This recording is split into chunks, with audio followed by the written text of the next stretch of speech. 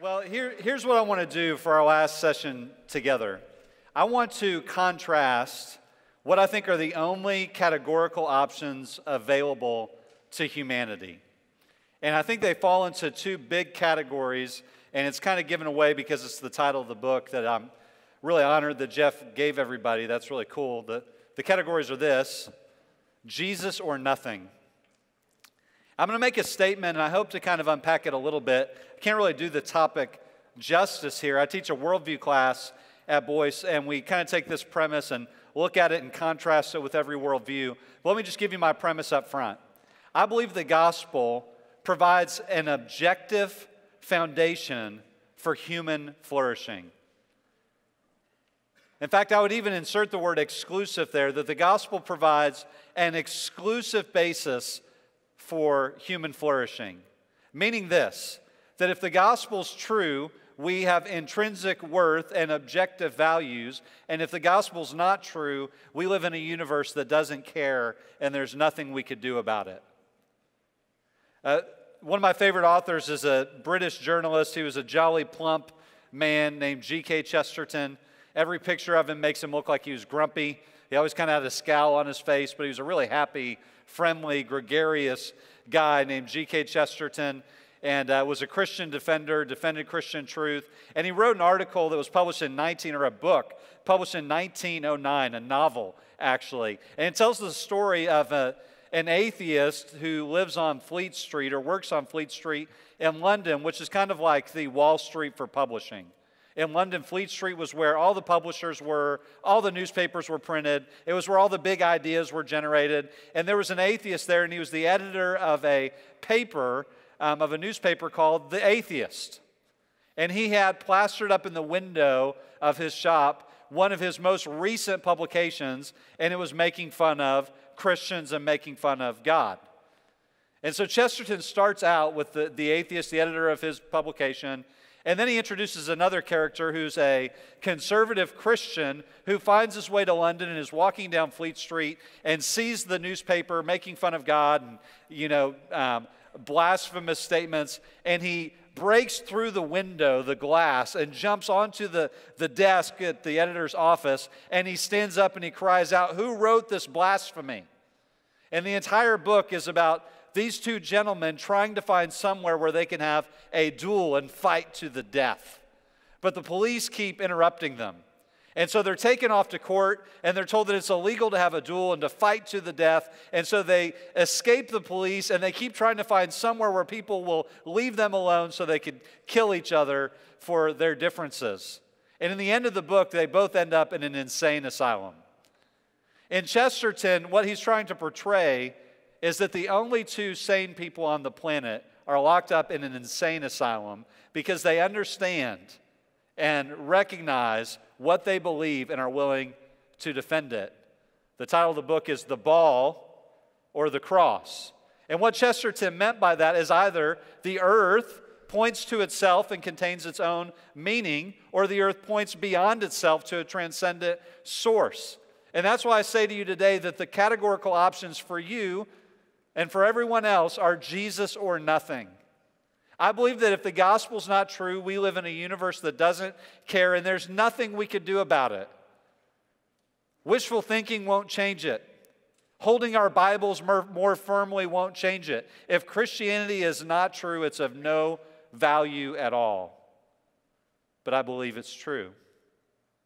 And so I believe that we have an exclusive foundation for human flourishing.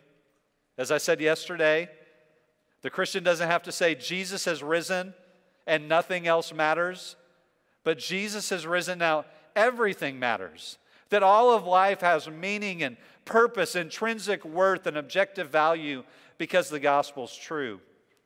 But if the gospel's not true, we just need to come to grips with nothing. We live in a universe that contains its own answers, and there's nothing beyond what we could see, touch, smell, and feel to give us meaning or purpose. And I'm convinced that a number of young people who walk away from the faith don't realize the full implications of what they're actually doing. Jesus once was teaching, as he was always doing, but on one occasion, he was teaching and he performed miracles, and all these people came because they wanted to see the miracles. And then he began to tell them, he gave them bread and he gave them fish, and then he made comments like, if you don't eat of my flesh and drink of my blood, you have no part in me. And so the people who came for the miracles were leaving because they're like, this guy's nuts.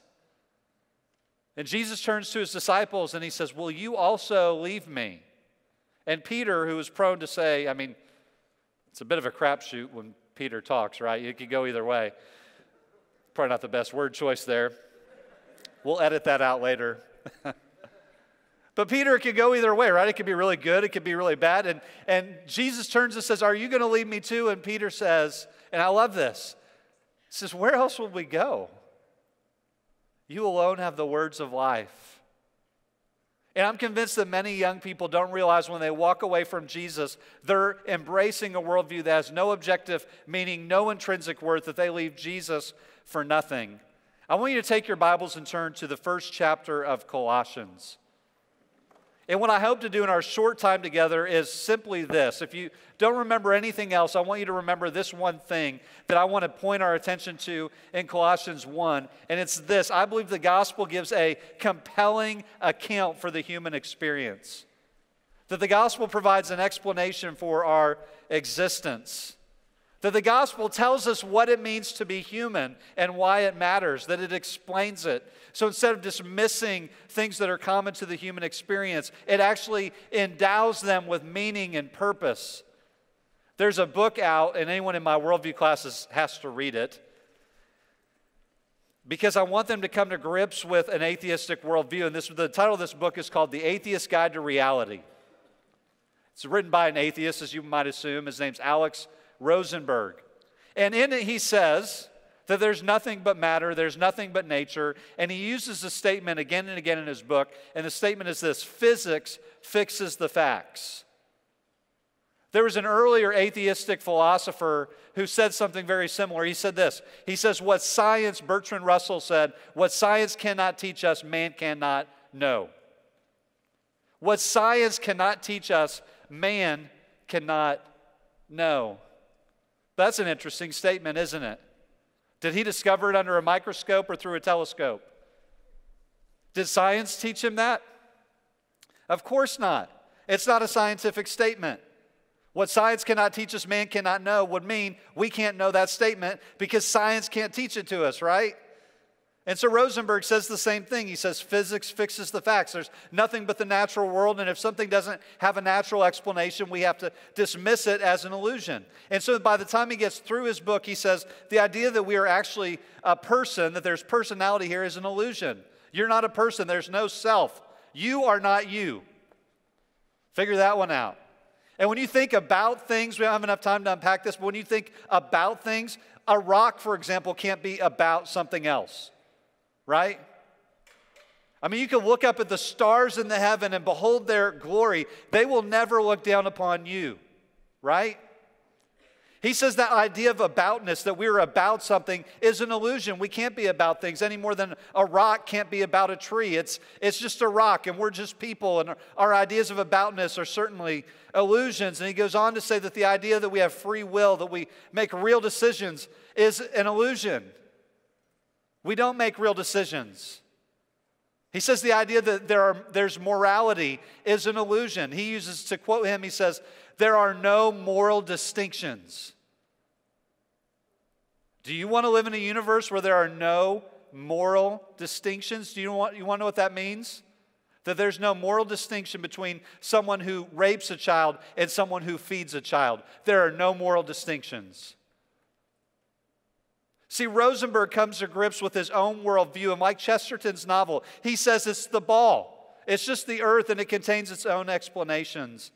But I'm convinced that the gospel provides an exclusive foundation for what it means to be human.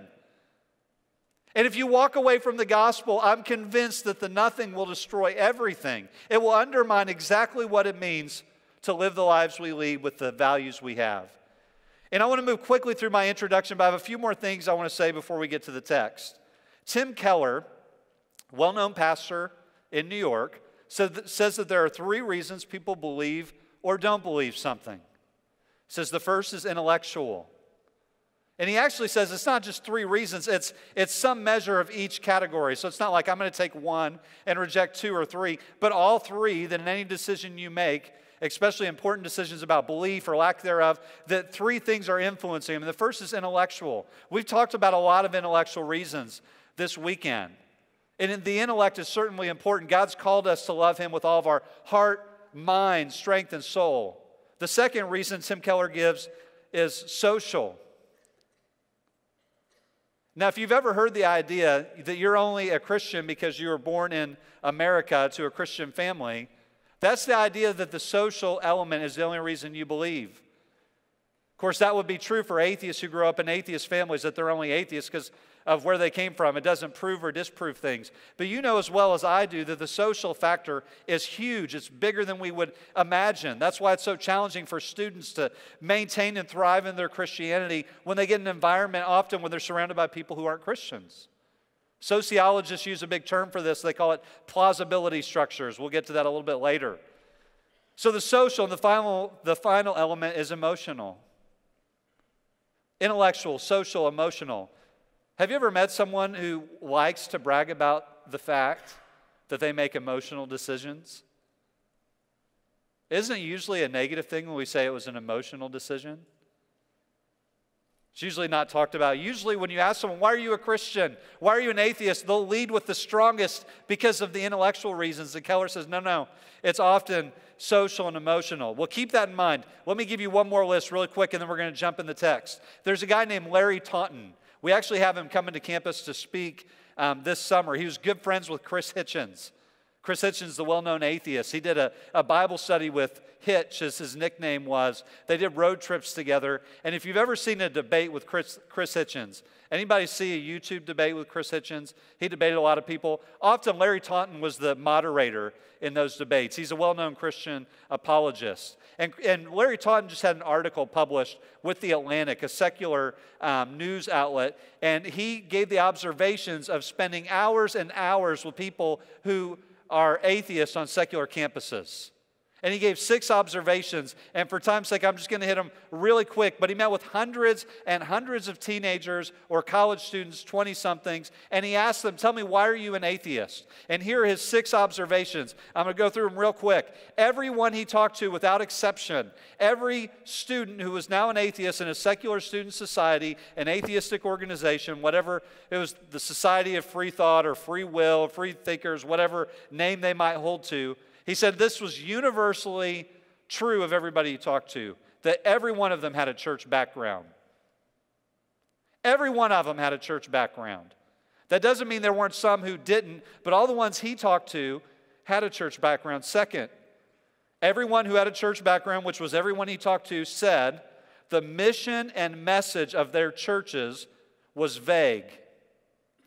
That the mission and message of their church was vague. That when they think back to what their church really believed and really taught, it seemed to be vague and ambiguous. Third observation, in the church, they felt like when they raised serious questions, they were only given superficial answers. That's why I love what Sean did yesterday, because he was responding in a way that you're going to often find, and I think in many times, giving some of the best responses for the atheistic perspective. But these students who walked away from Jesus had felt like their questions were met with superficial answers. Fourth observation, when they did meet a leader, an adult, a caring youth worker, or a youth pastor who knew their Bible and took their Bible seriously, they had respect for them. Even now as atheists, they would talk highly of people who actually understood and believed and took time to teach the Bible. Youth pastors, you should find great joy in this. For too long, youth pastors have wanted to water down the content in order to attract a bigger crowd. And what we've found is we're just sending people to hell who have church experiences, but no real gospel encounter. And when they met somebody who actually knew what they believed and would take the time to teach it, they had high respect for him. One student described his youth pastor at his church, and he said, I love my youth pastor. He took my questions seriously. We spent time together. He taught the Bible. And he said, but then the church made a decision. They wanted to grow the youth group, and the youth group hadn't grown numerically. And I'm not like let's just be small for Jesus, right? So this is not for being lazy. But he said they brought in a younger guy who quit teaching the Bible as much, and it started being just about fun and games.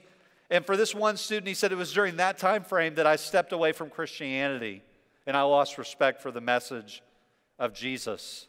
Fifth observation, the ages 14 to 17 were the most decisive years in their college atheism. They didn't come out as an atheist when they were 14 to 17.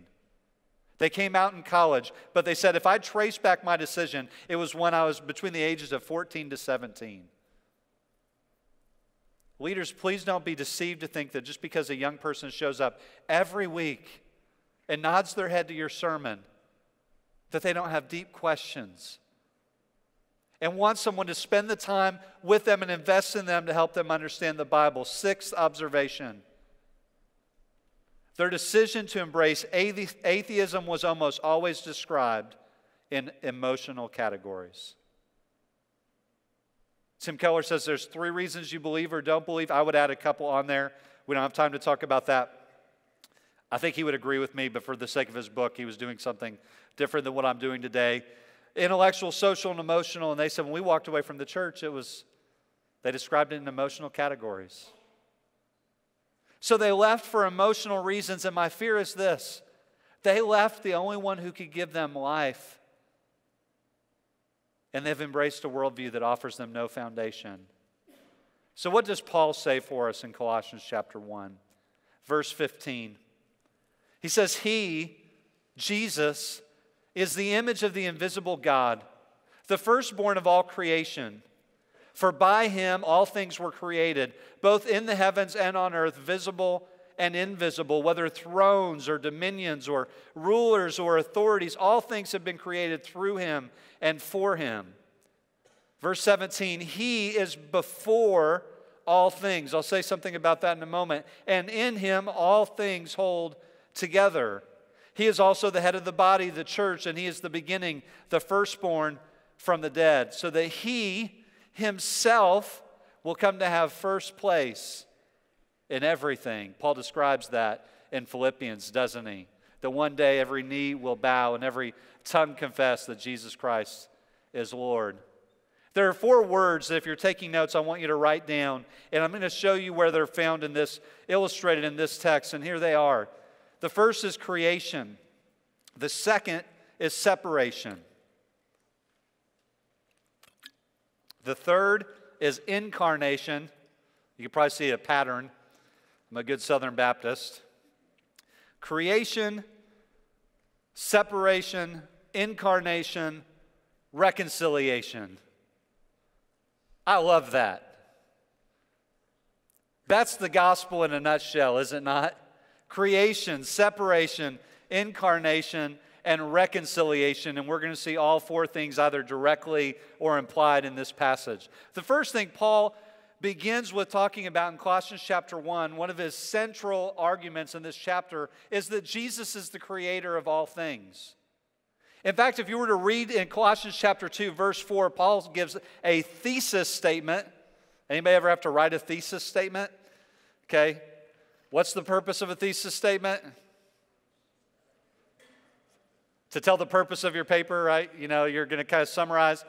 Paul gives a thesis statement in Colossians 2:4. He says, I write these things to you. I say these things in order that no one delude you with plausible arguments.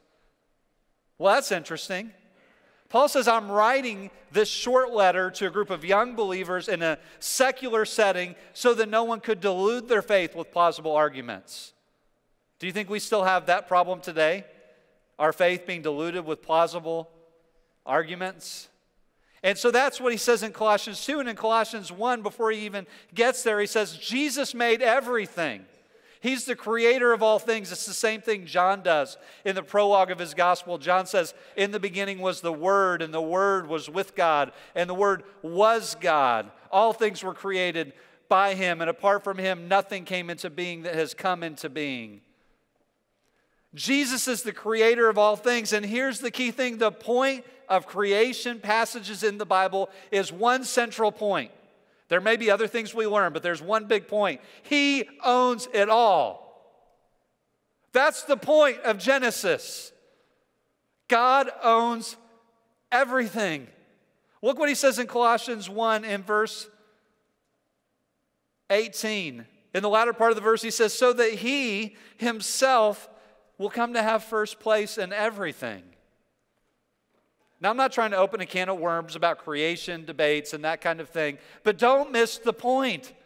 The point of Genesis 1 is that God owns everything. Abraham Kuyper, the theologian, said this: there is not one square inch of the human experience over which Christ, the sovereign Lord, does not cry out, mine. It's all his. Think about Job, the earliest book. It's not given in the beginning, but it was considered to be written before even Genesis. Job lost everything, right? I mean, hide your kids, hide your cars. Job lost everything. And what did God tell him? Job, like the only thing he didn't lose is his wife. And his wife's saying, curse God and die. If I were Job, I'd be like, why didn't you take her? I mean, like, he's got nothing. And she's sitting there going, you just need to curse God and die. And so Job finally gets up the stamina and finally cultivates enough of a critical spirit that he has a charge to give against God. And you want to know what God says to him? He says, gird yourself like a man. That's what it says in Job. Man up. And you can read it in Job. He goes in this big account. He says, where were you when I laid the foundations of the world? God created everything, and he owns everything. That means that there's not one square inch of your life over which Christ is not saying, that's mine. That means to assume our own autonomy is tyranny against the holy God who created everything and owns everything and sustains everything. And when we sin, we are saying, this is mine. And Christ is declaring there's a cosmic call throughout the universe of a sovereign Lord saying, it's not yours, it's mine. Your body's not your own. You were bought with a price. It's his. And as we know in Genesis and as we see in Romans, that the greatest tyranny is to deny the Creator and worship the creation.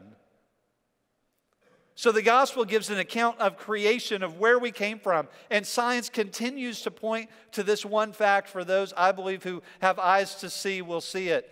I love the discovery of background radiation by Arno Penzias.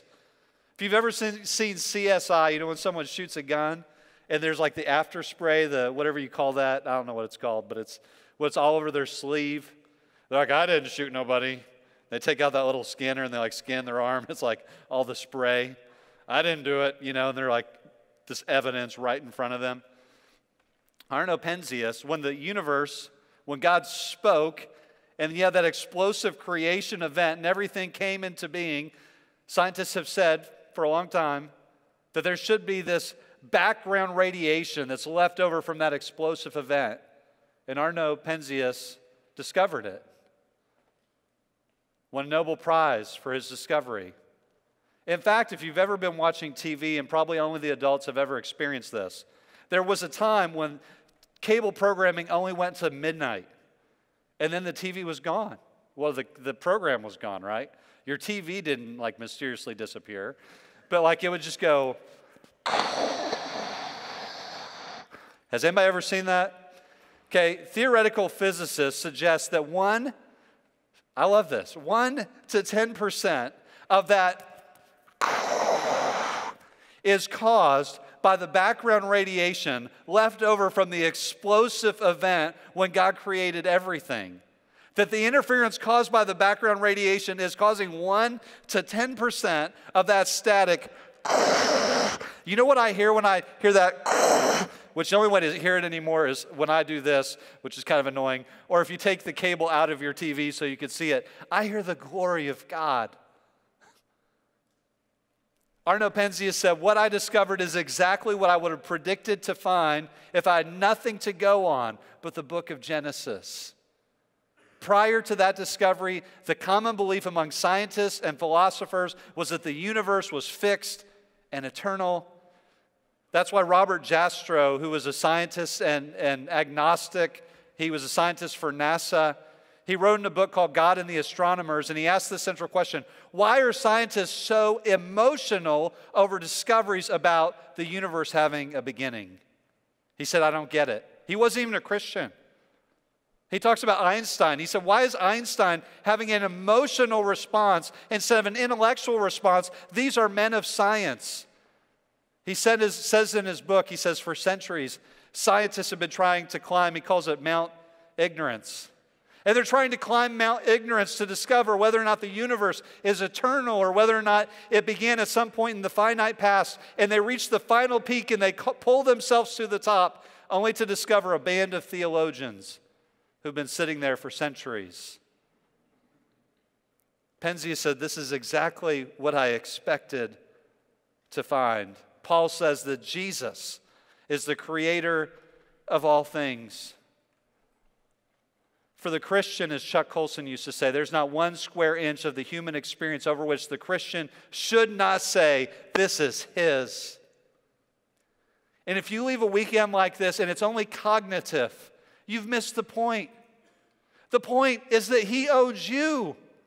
It's not just that we can have impressive answers, it's that God is the sovereign king and he longs to have your life in full submission to him.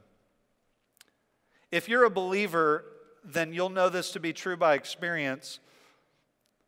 There's not one thing that you will give up for Jesus Christ that you will regret. You will not regret one thing that you give up for Jesus. And you'll regret everything that you hold back. There is not one thing that you hold back that you will not regret. So today, in recognition that all things belong for him, and what's the point? That he might be preeminent over all things, creation. Second thing, separation that's implied in the text. You know the Genesis account, God created Adam and Eve. Since we're in a seminary, we could throw down a little Hebrew, right? So Adam's name in Hebrew, it's real complicated. It's Adam. That's not bad. I'm probably not pronouncing it right, but it's Adam. But it's not just Adam, it's actually Ha-Adam. And the Ha is a definite article, which is the. And Adam literally means man. And the Ha means the, and the Adam means man. His name was the man. Isn't that awesome? So God created him. He's walking around the garden, buck naked, as the appointed king of the garden, with God as the ultimate sovereign ruler. God created Eve, but before God created Eve, God told Adam to name all the animals. Without going into a physiological session here, God would see a boy hippopotamus, would leave all the other stinky boy hippopotamuses and go off with a girl hippopotamus, and they would have a hippopotamus family. And Adam noticed that the giraffe, at some point, the stinky giraffe guy will leave the other stinky giraffe guys and find a pretty giraffe girl, and they would go off and start a family. And Adam's looking around, and he thought, the hippopotamus that's probably not my mate. The giraffe probably isn't my mate. And so God put him to sleep and performed the first surgery, took a rib from his side and created the woman. He woke up and saw Eve, and there they are together, buck naked in the garden that God created, and it was all good, and all they knew was good. In fact, the only tree they couldn't eat from was the tree of the knowledge of good and evil. Can you imagine a world in which we only knew good? From the time they ate from that fruit, our world has been filled with moral confusion. And we take what is good and we call it evil, and we take what is evil and we call it good. And here they are in the garden in perfect fellowship with God, and they decided that God was not the sovereign king over every square inch of the universe, and they claimed a small part of it for themselves. And we know that the rest of Scripture is filled with God coming to make things right. You know what should have happened when Adam looked over and saw Eve talking to a snake? It's kind of weird. He should have walked over and he should have just, no snake talking to my wife? Get out of my garden. It's not your garden. It's not your wife. Crazy snake. You know, the rest of the Bible is all about God coming to do what Adam should have done in the first place. Creation, separation. Look at verse 19. For it was the Father's good pleasure for all the fullness to dwell in him. What he's describing there is that Jesus was both fully God and fully man.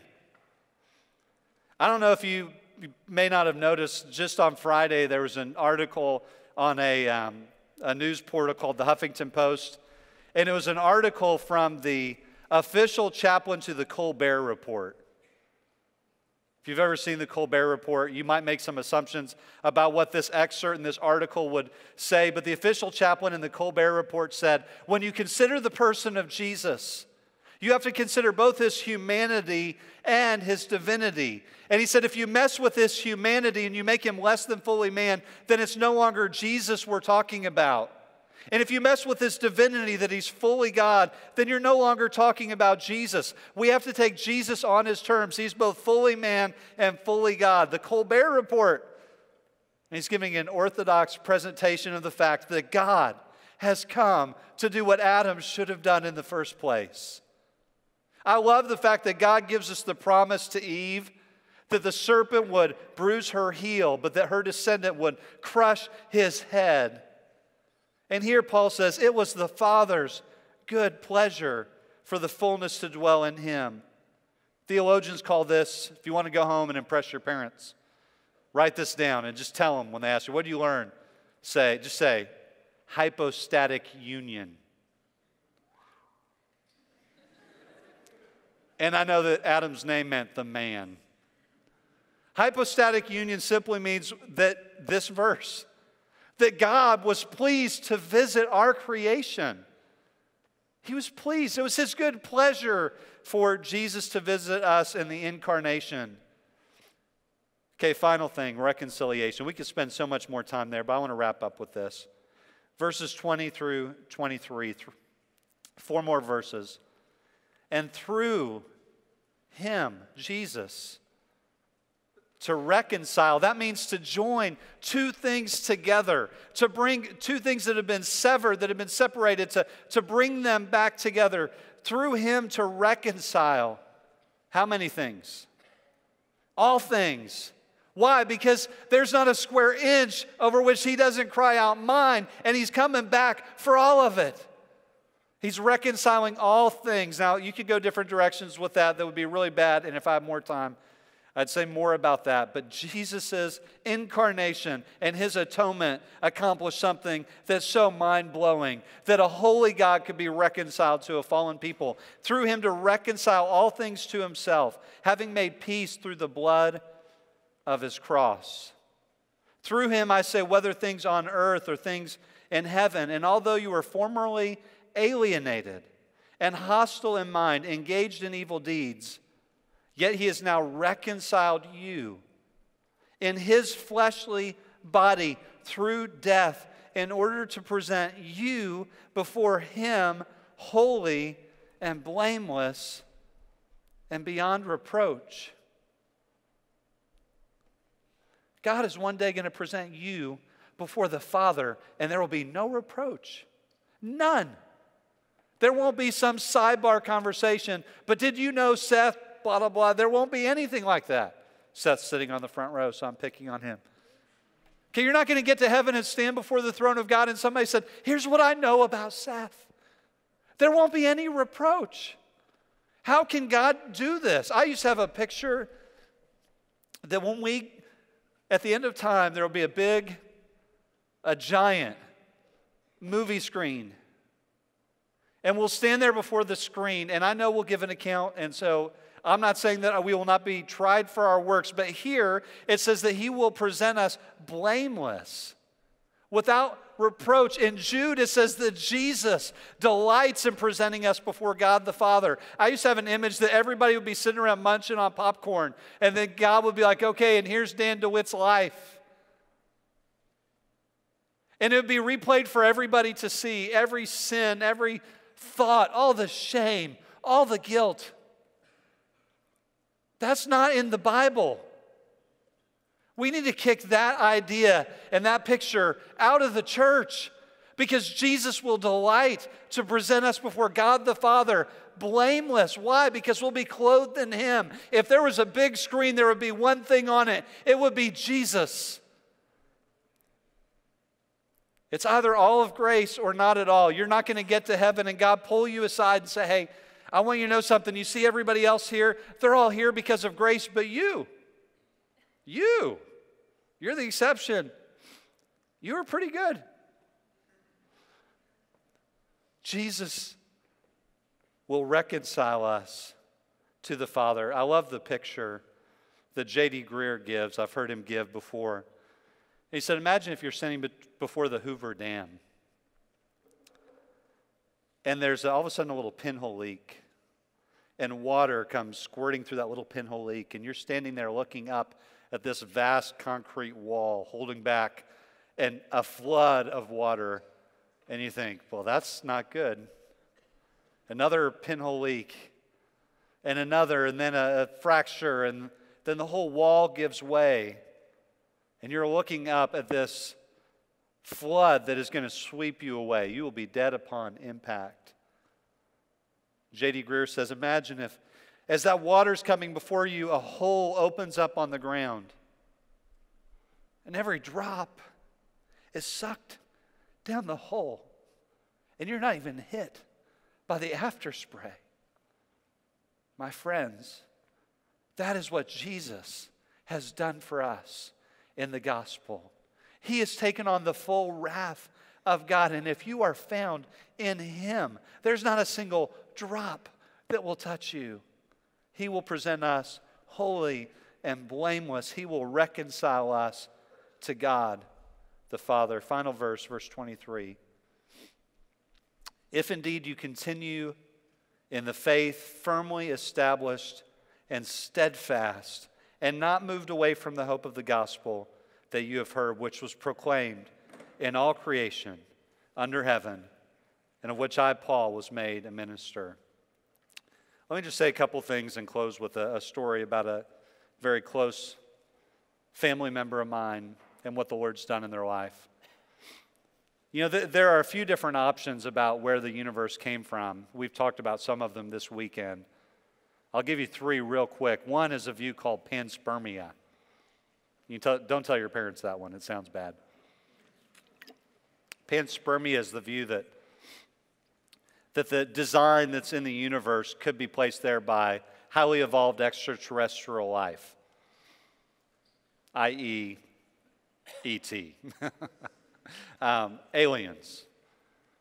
And it's the idea that they either directly or indirectly infuse design into our planet. And there are several scientists who said that's a plausible description for where the universe came from. Another popular option is called the multiverse. The multiverse is an idea. First of all, let me just tell you, you want to know how much evidence we have for panspermia? 0. The second is called multiverse. How many of you have heard of the multiverse? Yeah, several. It's becoming more and more common. And I get it all the time, even in an email from a friend this week. He says, well, the multiverse seems to be a very plausible explanation for where the universe came from. The idea of the multiverse is that we're not the only universe, that there's actually an infinite number of orderly random universes. There's just universes after universes, and through a cosmic process of evolutionary processes, they kind of burp out different universes, and the ones that have some good traits will pass on better traits. And in the end, it's not that uncommon to have a universe that gets burped out that can sustain a planet that allows for human life. Okay, that probably is not the strongest presentation of multiverse, but that does kind of generalize. You want to know how much scientific evidence we have for the multiverse? We can't see beyond our own universe. You want to know how much evidence we have that there's an infinite number of orderly random universes beyond our universe? 0. We have 0 evidence. And people would say, but that's plausible. The third is one that Sean talked about. It's called the universe coming out of nothing. There's a really famous guy named Lawrence Krauss who wrote a book recently, The Universe from Nothing. And there's an atheist philosopher named David Alberts at Columbia University who said, I only have 3 problems with the book. The first problem is when he talks about nothing, it's really something. It's a minor problem. But you know, a universe from something isn't that provocative, right? You're not going to be a bestseller selling a book, a universe from something. We would all go, yeah. The second critique, he says, not only is nothing really something, in fact, Lawrence Krauss even says when he describes nothing, it's a bubbling brew of virtual particles. Well, why didn't you just write a universe from a bubbling brew of virtual particles? The second critique, that Lawrence Krauss never tells where the laws that guide the nothing came from. In fact, he says in the book we have to assume them. So the title of his book should be A Universe from Something that's guided by intelligent laws that we don't know where they came from either. It's getting to be a long book title. And David Alberts, this atheist philosopher, says, you know, but my biggest concern with this book is it presents itself as scientific theory, and it's really just an attack on religion. A heavy-handed attack on religion.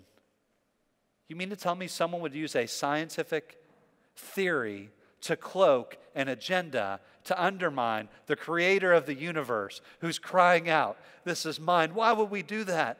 We want autonomy at all cost. And in the end, we find we lose the foundations of what it means to be human. I'll close with this story. My uncle, I have relatives in Upper Peninsula, Michigan. I love it up there. It's beautiful. I go fishing with my uncle. They're all mostly Italians. It's my mom's side of the family. The Scapolettis, the Terzaghis. We eat some good food.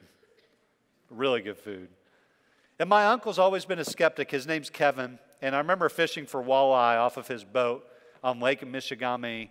And my uncle asked me, he said, Danny, do you really believe a fish swallowed a guy for like 3 days and then threw him back up onto dry land?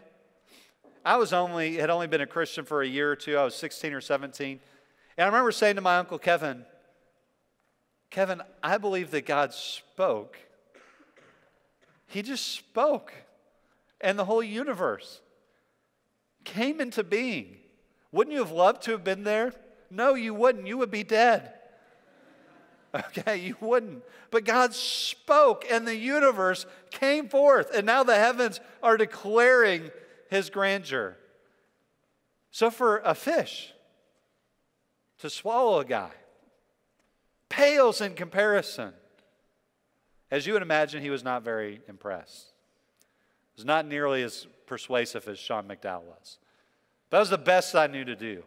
If God created it all, then He can tell any fish to go anywhere He wants it to go and do whatever He wants it to do, because there's not a single square inch over all the universe over which He doesn't cry out, mine.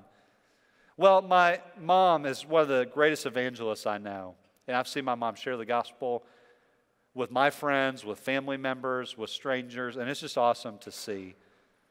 My mom sent my aunt's name is Tony. You don't mess with Aunt Tony. Just trust me. But she's a great, godly woman. And my mom sent my Aunt Tony, but she is tough. Okay, don't mess around with Aunt Tony. And my mom sent her a book called Letters from a Skeptic. And it's from a pastor who wrote an exchange of letters with his atheist dad. And the author of that book, I have some serious problems with some of his theology, but for the sake of this illustration, God used that book in a powerful way. And my aunt started reading that book, and her and my uncle would go on these long drives across Upper Peninsula, Michigan. And my aunt would be reading it, and she would find something interesting and say, oh, that's interesting. And my uncle would say, well, what's interesting? And she would share. And he said, you know what? Just read the book out loud. I want to hear it. My mom's been sharing the gospel with him for like 30 years. A true, convinced skeptic. Just read it. So she would begin by reading letters from the author's atheist dad.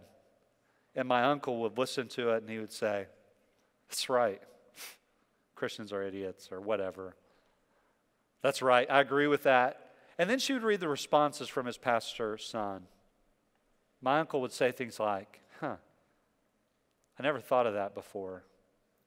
She would read more letters, and this happened over a long period of time. It wasn't just one trip.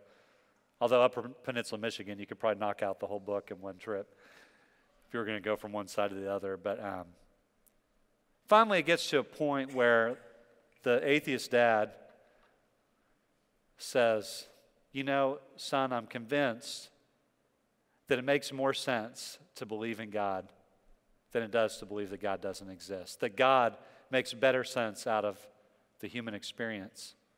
And he said, son, I'm convinced that a long exchange about the resurrection. He said, I'm convinced that the Bible is trustworthy, and I'm convinced that there's good historical proof for believing in the resurrection of Jesus Christ. And this dad asked his son, and I'm paraphrasing, but in essence, son, what must I do to be saved?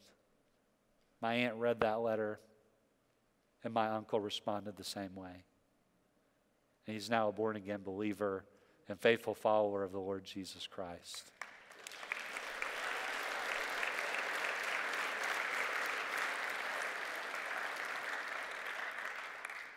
The gospel gives a compelling explanation for what it means to be human.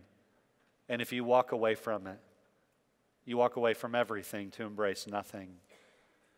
It's Jesus or nothing. Jesus once said, and I'll close with this, what would it profit a man to gain the whole world and lose his own soul?